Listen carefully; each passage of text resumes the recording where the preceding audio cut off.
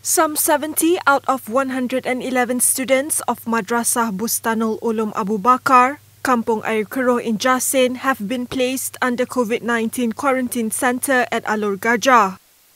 Jasin OCPD Deputy Superintendent Mispani Hamdan said the students were shifted to the quarantine centre after one teacher was tested positive of Covid-19. A screening conducted on April 1st also found about 20 students tested positive with the disease. Jadi yang sebenarnya penyebaran ni berlaku daripada kontak lah. Yang disahkan positif di sini adalah 12. Yang mana dari kontak daripada guru lah, seorang guru. Yang mana guru ni telah menyertai tablik di PJ. Petaling Jaya lah, Seri Petaling. He added that 25 students were transported to the centre on Monday night and the rest were managed by the State Health Department.